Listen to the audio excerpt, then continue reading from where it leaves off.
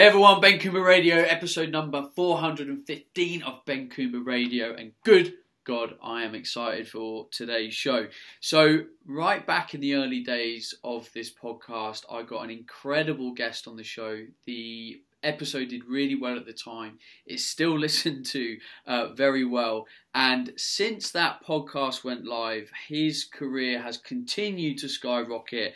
And he's now in a place talking about something that a huge amount of us struggle with when it comes to health and fitness, and it's all centered around our habits and routines, because ultimately we are a product of the habits that we have or the habits that we create to try and uphold both the strong and the weak side of our characters. And I'm super excited to talk about it today, to go into this another level, because we've talked about this a lot on the show over the last 18 months.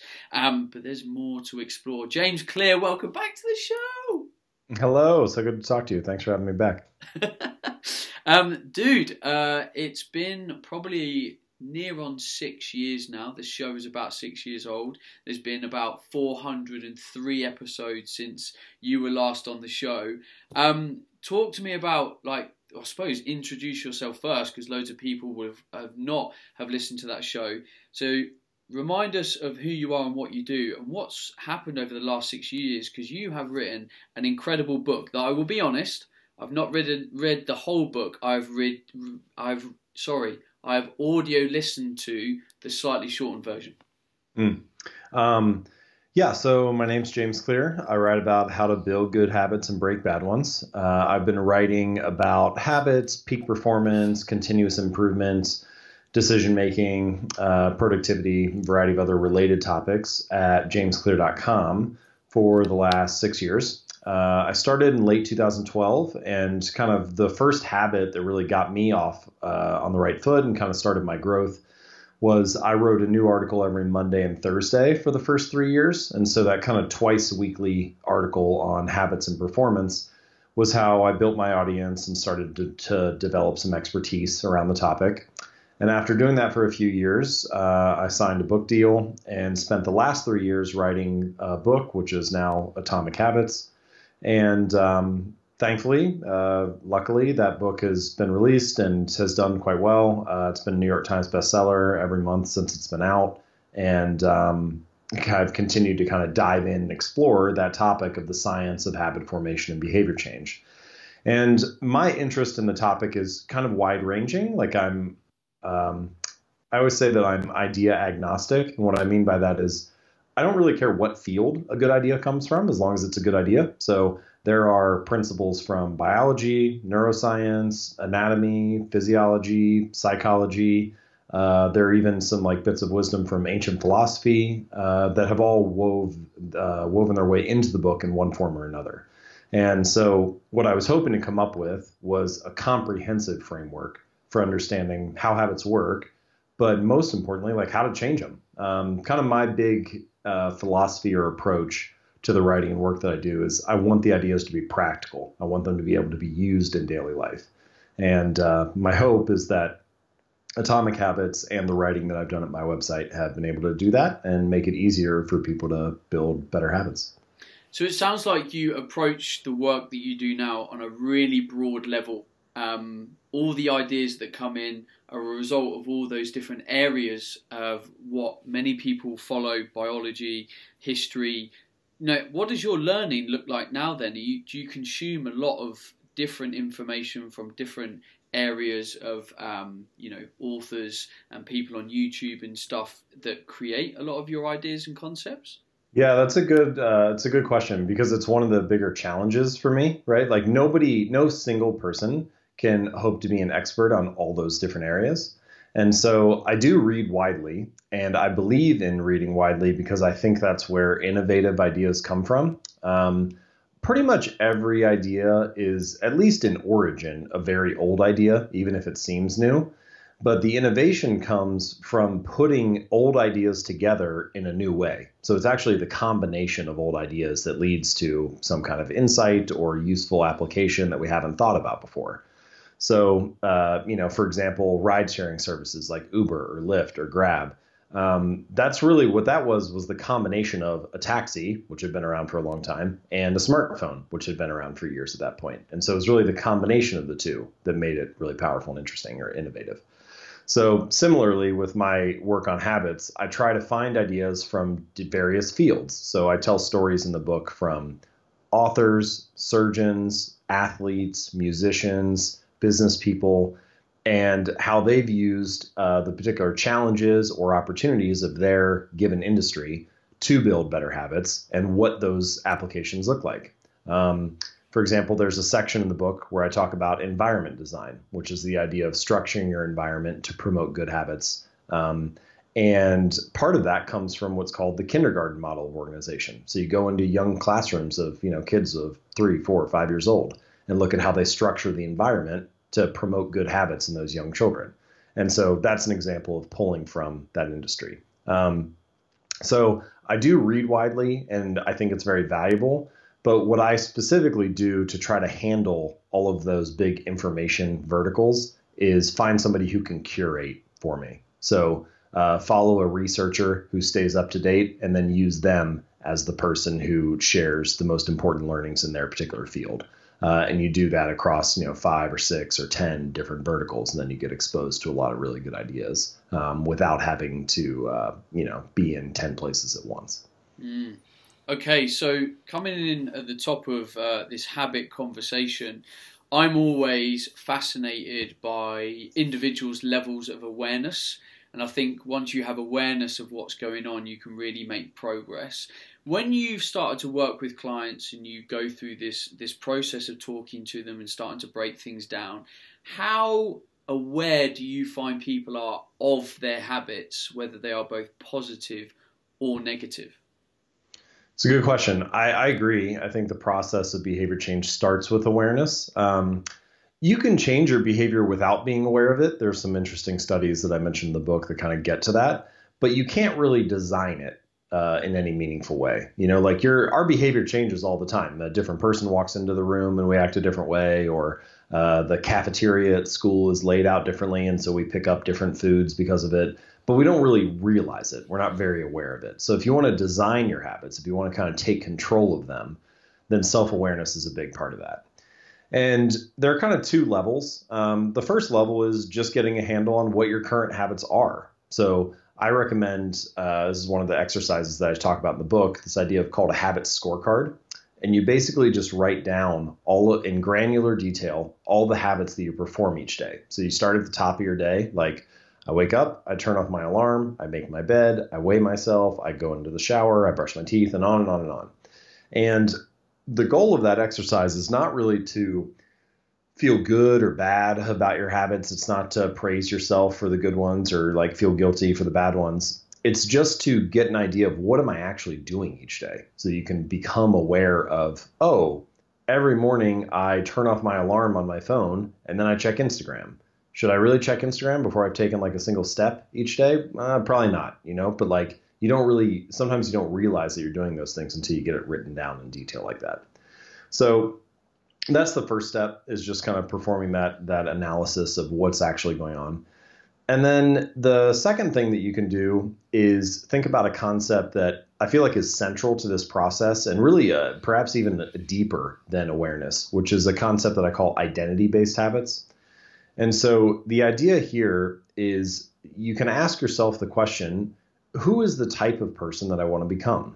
And build your habits around that, which is very different than the way most people approach behavior change. Most of the time when we talk about changing, we approach it not from an identity-based standpoint, but an outcome or results-based standpoint. We say something like, I want to get 6-pack abs, or I want to lose weight over the next 6 months, or I want to double my income this year. It's very results focused.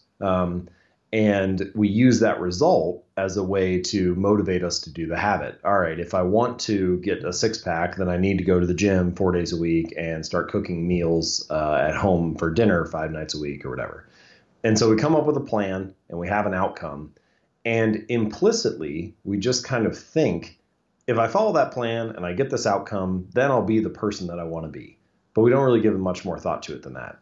And identity-based habits asks you to invert that process. So it says, instead of starting with the outcome, let's start with the identity. All right, I want to get a six-pack. Who is the type of person that can have great abs? Well, maybe it's the type of person who doesn't miss workouts, or maybe it's the type of person who cooks at home 5 nights a week. And then you become much more focused on fostering that identity rather than getting that outcome. So rather than letting the identity come naturally, oh, if I get this thing, then I'll be the person I want to be, you let the outcome come naturally. You say, if I act in alignment with that identity, then the outcome will follow as a natural side effect.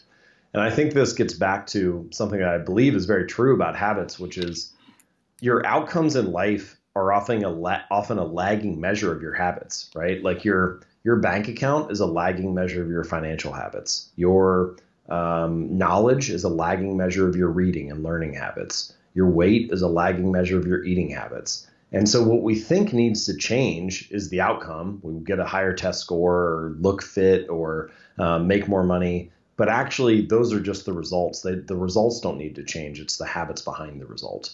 And I think a lot of that starts by asking yourself, who is the kind of person I want to become, and how can I foster the habits that reinforce that new identity?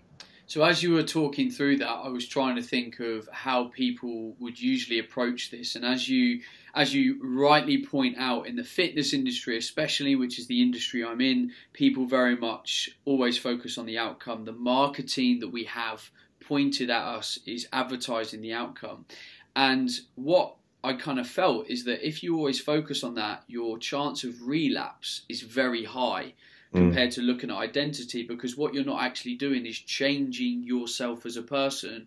You're just trying to create some kind of plan to get to result. But at the end of it, like you say, nothing's actually changed about inherently who you visualize yourself to be. I think that's a very deep point. Like ultimately, a lot of the conflict with behavior change is identity conflict. It's like, I keep trying to do this thing, but I don't view myself in a new way yet. And eventually those things are mismatched. So like, here's a couple other ways to think about it. I had a reader. She ended up losing over 100 pounds, has kept it off for more than a decade. And the question that she would ask herself as she went through her daily life was, what would a healthy person do? And so would a healthy person walk 5 blocks to the next meeting or take a cab? Or would a healthy person order a salad for lunch or eat a burger and fries? And it's really using that identity-based question as a framework for making the next decision in her life, letting the identity lead the way, has helped her become that person. And I think that, in a sense, we could say every action you take is like a vote for the type of person that you want to become. And so each time you take this small action, each time you perform these small habits, it's not really that the individual habit transforms your life, like writing 1 sentence or doing 3 push-ups or meditating for 1 minute. Like those things don't transform you overnight, but they do cast a vote for being a meditator or being a writer or being the type of person who doesn't miss workouts, even if it's only in a small way. And eventually casting those votes and building up that evidence of that new identity, it gives you a reason to believe it, And I think that the last thing I'll add to this is that I feel like this approach is a little bit different than what you commonly hear with things like fake it till you make it. And it's not that like fake it till you make it is necessarily bad or evil or anything. I mean, there's nothing wrong with having a positive belief about yourself. But fake it till you make it is asking you to believe something about yourself without having evidence for it. You like keep saying, I'm a healthy person. I'm a healthy person. You repeat this stuff to yourself in the mirror, even though you're not going to the gym. And what I'm saying is instead of that, let's let the behavior lead the way. Let the behavior come before the belief. So do 1 push-up, write 1 sentence, meditate for 1 minute, read 1 page, and use that behavior, that small habit, as evidence for this new identity. And eventually, if you keep showing up, even if it's in those small ways, you start to have like a little bit of proof that, hey, maybe I am actually that person. And you start to look at yourself in a new way. And I think ultimately that's like the way to get a habit to stick in the long run. Like it's very different to say I'm someone who wants this versus I'm someone who is this. Like once you adopt that identity, then it becomes easy to stick to the habit in the long run. And I think that small habits help you do that. They help cast those votes that build up evidence of this new person that you're becoming. So with what you just said and almost having like an affirmation there, you are talking on one level about a habit and a routine that someone has to implement to create change. Do you also marry that up with almost an affirmation-based process? You're encouraging people to change their mental narrative so that they start to feel very differently about the actions that they need to perform and hopefully the identity shift that they want to make for themselves. I mean, this is getting kind of deep now to discuss habits at this level, but ultimately, all habit change kind of is teaching yourself to tell a new story. It's teaching yourself to have a different internal narrative. Imagine like two people walk into a room and there's a pack of cigarettes sitting on the counter. And one person has been a smoker, and so they see that pack of cigarettes and a craving arises. They think, oh, I have this urge to smoke a cigarette. And another person has never smoked a day in their life. And so they see that same pack of cigarettes, but it's a totally different internal story. It's like, oh, it's just a pack of cigarettes. They move on. So they don't get this craving. They don't have this motivation to smoke because it doesn't mean the same thing. And so what I'm trying to get at with this idea of identity-based habits is that you can teach yourself to have the same experience in your life mean something new. For example, right now, Tuesday night at 6 p.m. might mean, oh, that's the time when I sit on the couch and watch Netflix or browse YouTube or whatever. But it doesn't have to be that way. You could adopt a new identity, and 6 p.m. on Tuesday night means, oh, that's the time when I do 5 burpees. And then after reinforcing that identity enough, it becomes, oh, that's the time when I do 15 burpees and go for a run outside or whatever.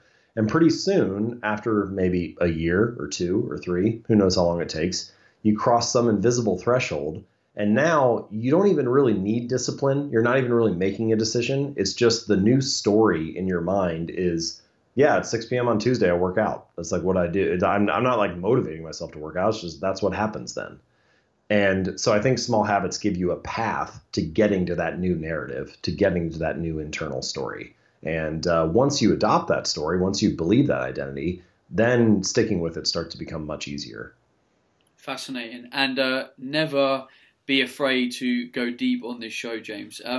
So talking of habits and people initiating change, what do you see coaching other people as the biggest hurdles that people have to be wary of? Because I like to try and coach my clients to say, by the way, this is coming and we're going to start to make a soft plan now, because if we don't make a plan, you're going to hit a real roadblock. And we know that we've got lots of things to deal with. We've got environment, beliefs, emotions, identity. What do you see as the big things that create the most friction or resistance for people?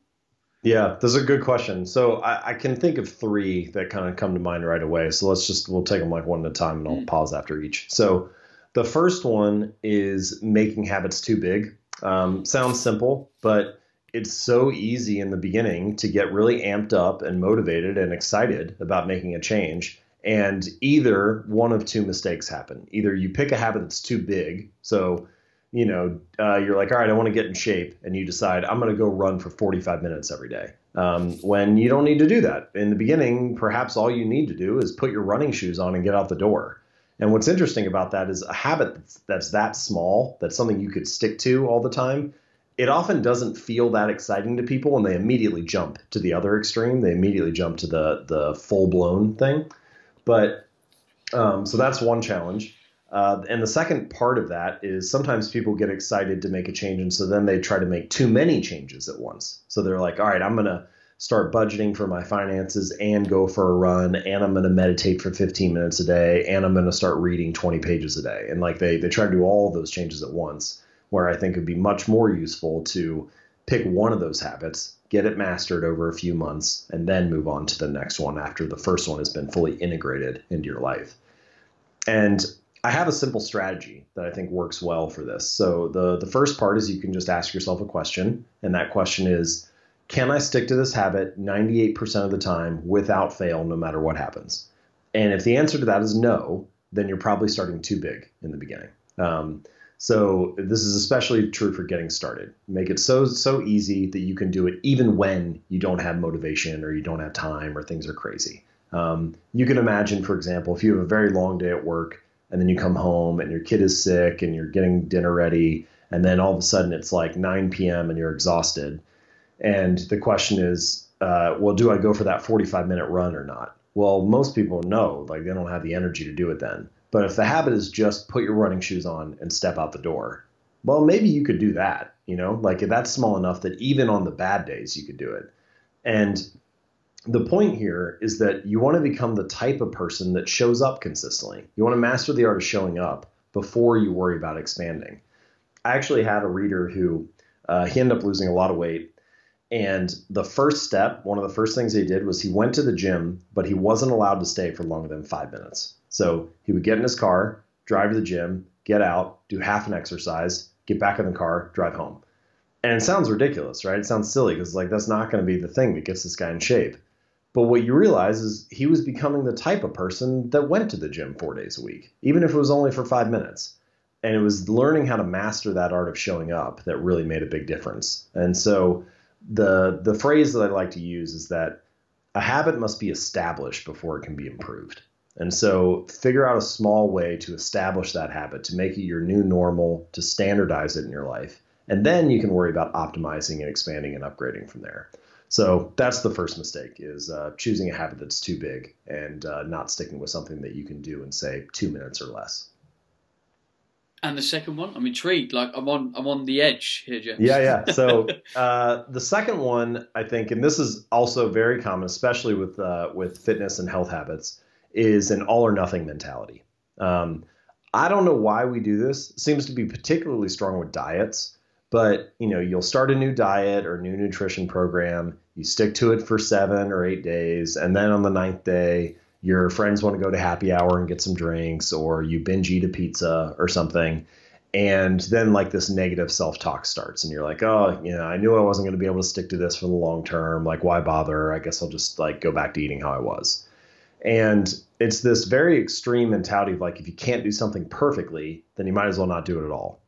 And so I think we need a recipe for getting over this. So this comes back to the question you asked, like, okay, we know some things are going to be coming, right? So let's develop a plan for dealing with this. And I think the all or nothing mentality is a good thing to plan for. And you could also phrase it a different way, which is everybody's going to fall off course at some point. You're going to get busy for work. You're going to get sick. Your kids will have to do something for school. You have to travel. Maybe you need to take care of your parents with something. Whatever it is, like life will throw an emergency or something your way. And when it does, you need to have a plan for dealing with that. So there are 2 things that I would recommend. The first one is coming up with some if-then scenarios. So like, if I have to stay home because my kid is sick at school, then I will, if I have to stay home with my kids because they're sick at school, and because of that, I miss my meditation session or yoga workout or whatever the habit is you're trying to build, then I will, whatever the response is, right? Like I'll wake up the next morning and go early before the next day of work, or I will pour all of my effort into making sure that I don't miss the second session and so on, right? So having some kind of backup plan. It sounds simple, but the truth is most people don't have that stuff figured out when they start their day. They don't have those things written down. And we often talk about change in very vague terms, right? Like, this time it'll be different. I'll try harder, or I'm going to eat better, or I'm going to actually stick with working out. And all of those are fine goals. Like, there's nothing wrong with it, but they are not specific enough for you to realize what you should do in the moment, right? So when the moment comes and you do have to travel for work, or you do get sick, you don't know exactly what to do because your thought was just, oh, I'll just do better next time. And having a specific plan for how to act helps a lot. So that's the first part of dealing with that. And then the second part is just a kind of a mental philosophy, which I refer to as never miss twice. So it's like, all right, I stuck to the habit, or I stuck to the diet for 8 days, and then I binge ate a pizza on the 9th day. Well, I wish I hadn't done that, but never miss twice. So let me make sure the next meal is a healthy one. Or I had been meditating for 2 weeks straight, and then I had to travel for work and forgot. Well, I wish I hadn't done that, but never miss twice. So let me make sure that next morning I get my meditation session in. And that idea, I think it illuminates one of the most important parts of building a habit in the long run, which is figuring out ways to get back on track quickly. The people who like perform at the top of most industries, they're not perfect. They make mistakes like everybody else, but they figure out ways to get back on track faster than most people. They don't let one mistake spiral into a variety of mistakes or a long hiatus from their habit. They are able to get back quickly. And if you can do that too, then at the end of the year, those mistakes are just a little blip on the radar. So the first strategy is to make your habits smaller. And the second strategy is to develop this kind of never miss twice mentality, or this if then plan for dealing with those times when you fall off course. Nice. Well, if people have that plan as well in the moment, so you use the example of having to stay at home because your kid might be ill or whatever and you're missing a training session, if you've got a plan, you then literally don't spend that evening going, oh, you know, this happened, I'm not going to be able to do this, and, you know, now I feel bad, and now I'm going to put on weight if I can't stick to my workout regime. And actually, if you've got a plan, you can then kind of just sit down with yourself, have a quick word and say, don't worry, it's all good. I know how to deal with this. I've written down a plan. And then kind of that, you know, that self-sabotage, that anxiety, you know, and kind of beating yourself up kind of lifts. And you can then just enjoy the moment for what it is, knowing that tomorrow is a new day and you've got a plan for that new day. That's a great point. It kind of removes some of the guilt or some of the over worry or anxiety about like, oh, now I don't know what to do and I'm off course, you know, like because you already know what to do. You already have a plan for dealing with it. So anyway, so those are the first two. And then the third one, which I think is probably the first two are very helpful. So the first strategy of making your habits small, that's very helpful for getting started, right? And never miss twice is very helpful for sticking with it. So those are two of the biggest challenges when it comes to habits. How do I get started? How do I make it last? And then the third one actually does both. It motivates you to start each day, and it helps you maintain a habit for the long run. And so I could just generally categorize this idea as social reinforcement or social pressure or accountability, whatever you want to call it. But I have a whole chapter in Atomic Habits on this, on the influence of family and friends and your social environment on your habits. But even though I wrote a whole chapter on it, I think I undersold the importance of it. I think it's actually more important than I realized when I was writing the book. So just from a high level, many of our habits that we follow each day we do that because they're socially reinforced. Like you might walk into an interview, right? And you wear a suit and a tie or a dress or nice clothes. There's no reason you have to do that. You could wear like a bathing suit to a job interview, right? But like you don't, because it violates the social norm. It violates the social expectation of what habits and what actions you should take in that environment. And that's true not just in formal settings like that. It's true like all day long. You could move into a new neighborhood and you walk outside on Tuesday night and you see that all of your neighbors have their recycling bins out. And you think, oh, we need to sign up for recycling. That's something like that people who live here do. And so then you stick with that habit for 20 years, largely because it's socially reinforced.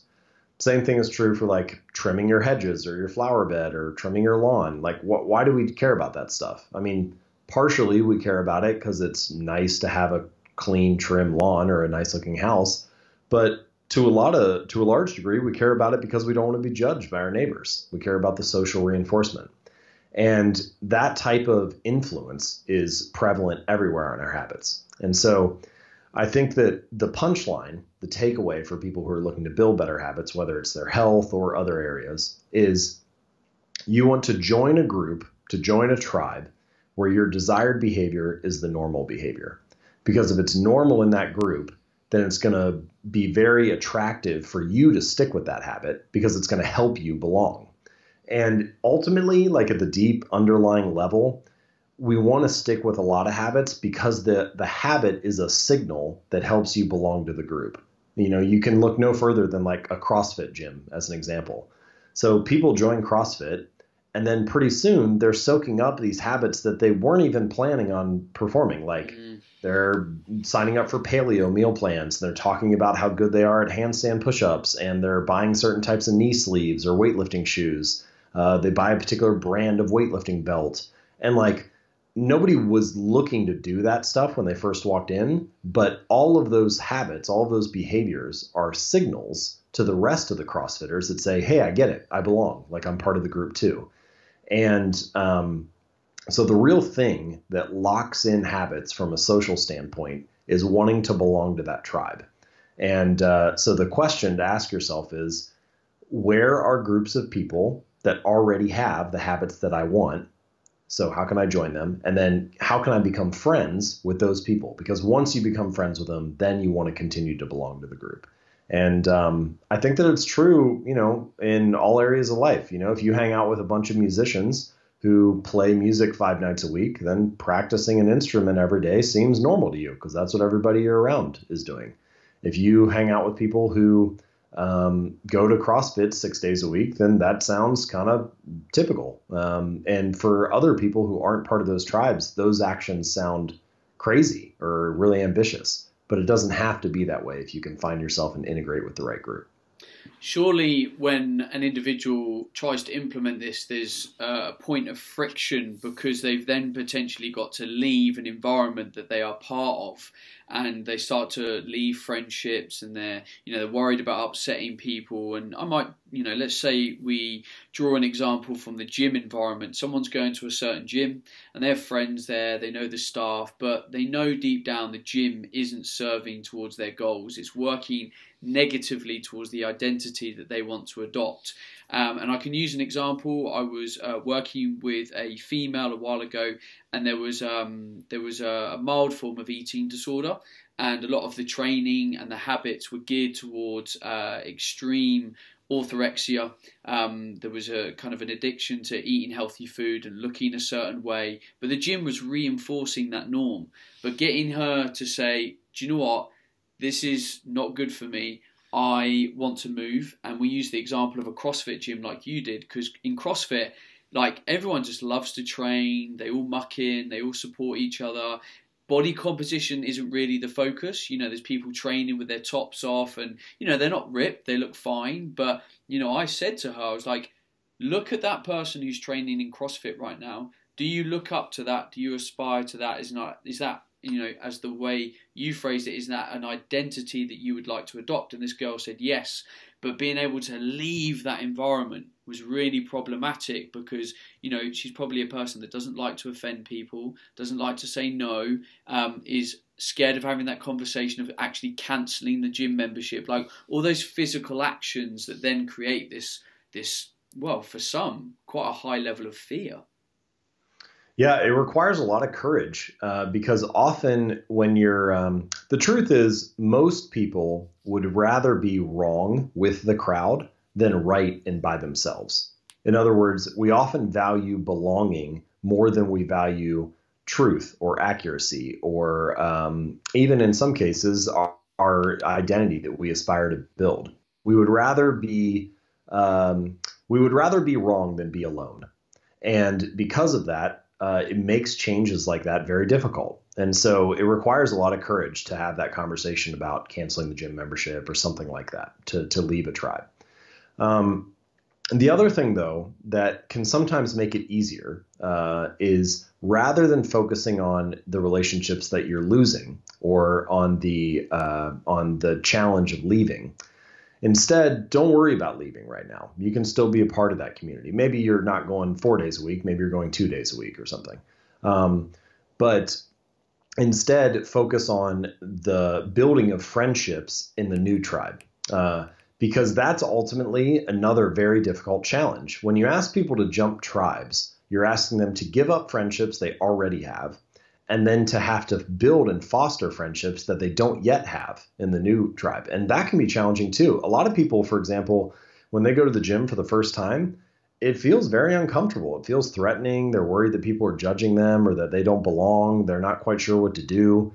And that's not really a mental state that helps foster friendship. What it feels like is you're on guard the whole time.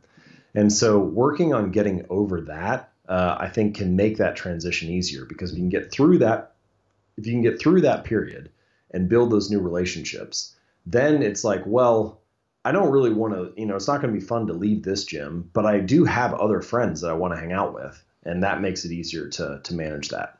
One suggestion that I have for doing that, for kind of making that process simpler, is you want to join a tribe where your desired behavior is the normal behavior and you already have something else in common with the group.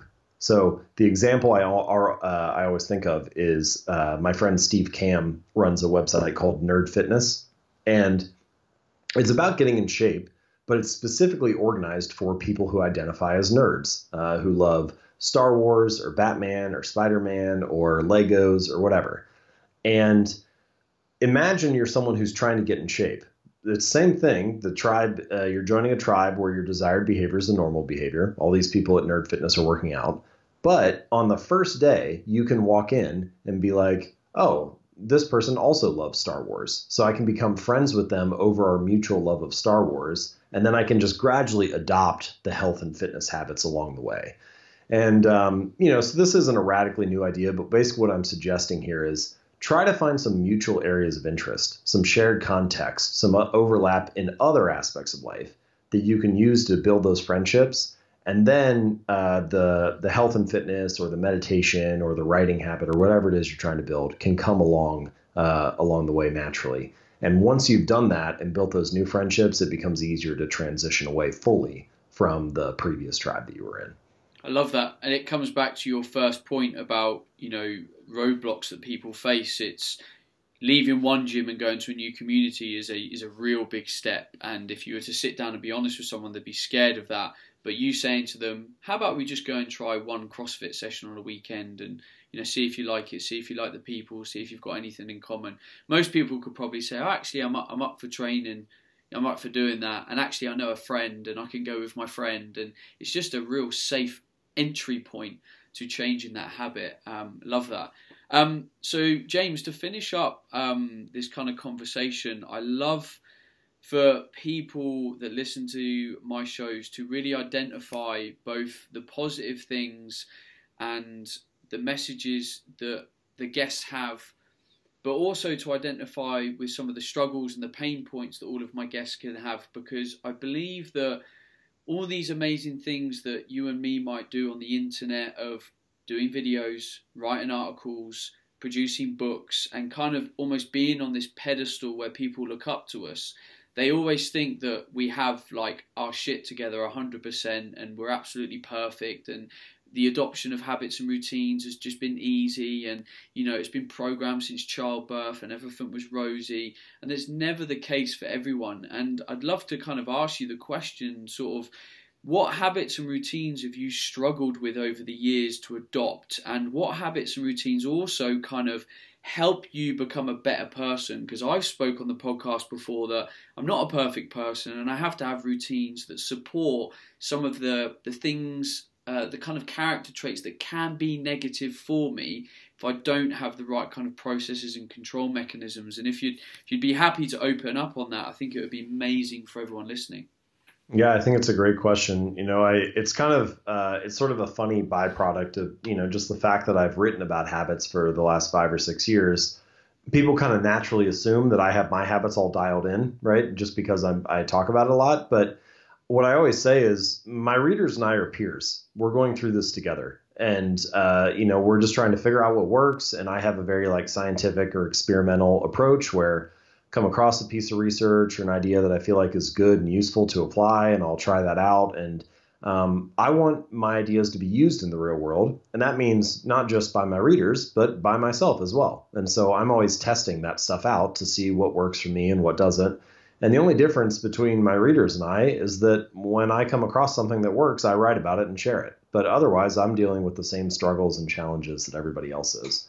And so I'll give you 2 areas that I've kind of struggled with for building my habits, and then one kind of central area that helps pull some of that stuff in line and helps me deal with some of those, kind of darker sides or shadow sides.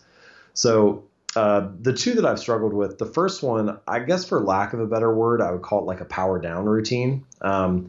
I have this personal rule where I don't cheat myself on sleep. So no matter when I get to bed, I make sure that I sleep for 8 or 9 hours. If I'm training heavy, it's closer to 9, but most days it's like maybe 8 or so. And so with this power down routine, the problem is not that I don't sleep enough, but that I'm bad about continuing to work late at night. So I get like a moment, maybe 9 or 10 p.m., where I'm like, maybe I'll just do an hour, right, of work or an hour of email. And of course, it's never just an hour, right? It turns around and it's midnight or 1 a.m. or 2 a.m. And if I stay up till 1 a.m., well, that means I'm not getting up till 9. And that's fine. I still get enough sleep, but I know that I do better work early in the morning, and that I feel better and more, my day just seems to click better when I rise earlier. So I'd prefer to be able to get that handled, but the truth is I still struggle with it. And I had a period this year where I was able to do about 6 weeks really good, where I was really on track. And the thing that got me on track was I came back from a long international trip, and so I was really jet lagged. And so that first night I was able to crash at like 9 or 10 p.m. and I just stayed on that schedule for a few weeks. And so that was what helped get me clicking again. So anyway, so that's the first one, is I guess we'd call it screen time late at night, and that upsetting the sleep routine. And then the second habit that I've struggled with, and struggled is an interesting word here because the habit is dialing my nutrition in. So of the main pillars, strength training, sleep, stretching, recovery, mobility, and nutrition is easily the one that I struggle the most with of those four. I've got the other ones fairly dialed in, but I don't have the same level of motivation to fix that one, which is kind of interesting, right? Like I really love training. I want to go to the gym, but I don't want to dial my nutrition in the same way. And so that's been an interesting one for me to kind of deal with, because it's like, it's a challenge in the sense that I think it could be better, but I don't feel it as much, right? It's easier for me to dismiss. I don't know what that means. You know, sometimes when you don't have the motivation to do a habit, it actually is kind of instructive, because it teaches you keep saying you want this thing, but maybe you don't actually want it, right? Maybe you just like the idea of it. You like the idea that you could be praised for it, or that people applaud that type of habit, but you don't actually want it personally. And so what you need to get over is the social influence of it. And then other times, which might be the case with this, you do actually want it, but you need to figure out a different strategy because the way you're attacking it has not been effective. So anyway, so those are two that I've struggled with. The solution, not necessarily to both of those, but one of the habits that helps both of those, and that has helped a lot of areas of my life, is strength training exercise. That's kind of my keystone habit, if we want to call it that. I know that if I get in the gym 3 or 4 days a week and get some good training in, then the rest of my life kind of gets pulled in line. Yeah, I do get the benefits of exercise and strength training, but I tend to have an hour or so where I have this post-workout high where I can think very clearly, so that improves my focus. I sleep better at night because I'm tired from training, which means I wake up the next day and I have more energy. I also tend to naturally eat better when I'm training than when I'm not. It's the periods when I'm not training or when I'm traveling a lot that I actually eat the worst, which is funny because you would think, oh, you spend this time in the gym, then maybe you're like, oh, well, you could rationalize it and be like, oh, I could have some ice cream or whatever. But I don't usually do that. Instead, when I train, what my brain thinks is like, oh, I don't want to waste it. Let's make the most of this, right? And so then I actually eat better. And at no point was I trying to build better focus habits or sleep habits or energy habits or nutrition habits. Those all kind of came as this natural side effect, this like ripple from making sure I got in the gym. So those kind of keystone habits, I think, are important to ask yourself, like, what is that for me? You know, like if you're a listener right now, I think you could just ask the question, what do I do on days when things go well for me? What do I do on days when I don't fall into the same vices that sometimes plague me? And you'll often come up with a list of maybe 2 or 3 things. Maybe it's exercise. That's a common keystone habit. For some creatives, it's like going for a walk outside each day. Just getting outside for 10 minutes is a big one. For performers like comedians or musicians, athletes, visualization is often cited as a keystone habit. They visualize in their mind how the performance is going to go, and then they step out on the stage or onto the court or whatever. And then another interesting one is budgeting. I've heard from a lot of readers who, when they budget and pay off debt and get their finances in line, then they kind of naturally feel motivated to work out or to take some other change in their life.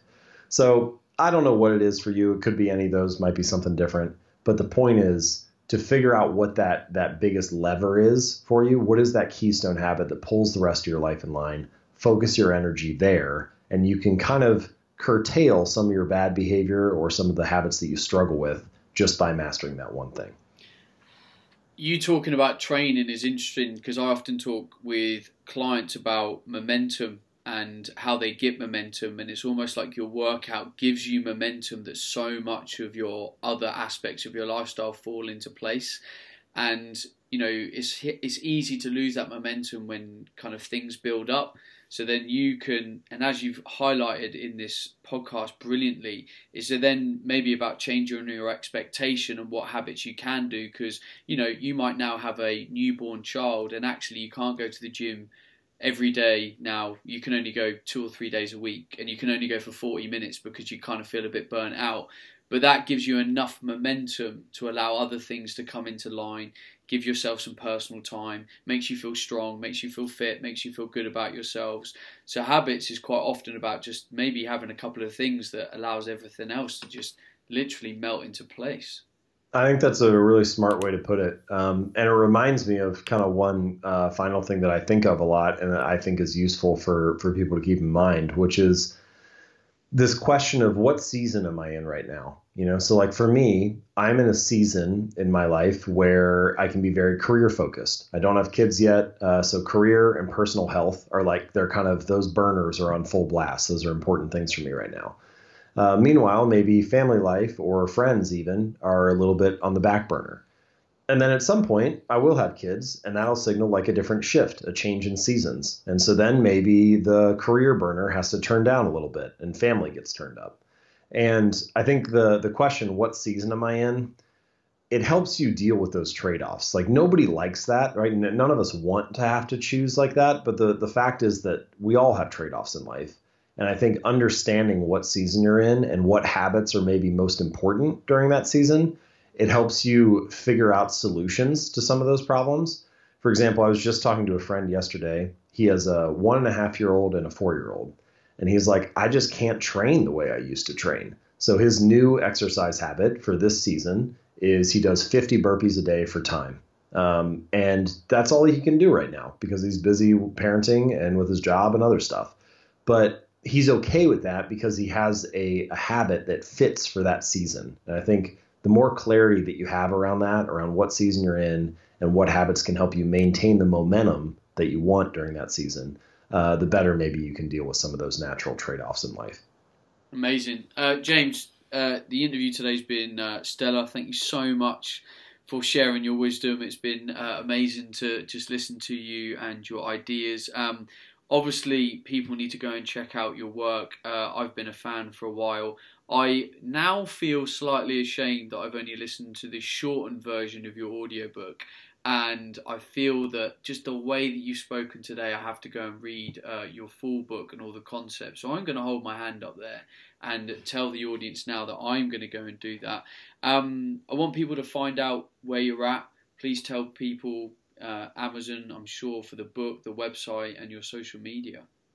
Yeah, well, thank you so much for the opportunity. It was great to talk again. And if you want to find more of my work, you can just go to jamesclear.com. If you click on articles, they're organized by topic, so you can kind of poke around and see what's interesting to you. And then if you click on books, you'll find links to Atomic Habits and the Habit Journal, which is a journal that I put together that has habit trackers in it and a couple other things that make it easier to build habits kind of on a daily basis. And if you'd like to just cut straight to the book, then you can just go to atomichabits.com. Awesome. Dude, thank you so much. If you are listening to this and you've enjoyed this, please do us the massive honor of giving it a retweet or a share. If you think a friend could benefit from this information, then please forward it on to them. Tag them in a post on social media. This information is for free. It's hugely valuable. Please keep helping the world change and move forward and create more positive momentum in their lives. If you want to reach out to James, you know where to find him on social media. Head over to jamesclear.com. His work is brilliant. It's one of the reasons I got him so early on in my podcast, and I wanted to get him back. So James, thank you very much again.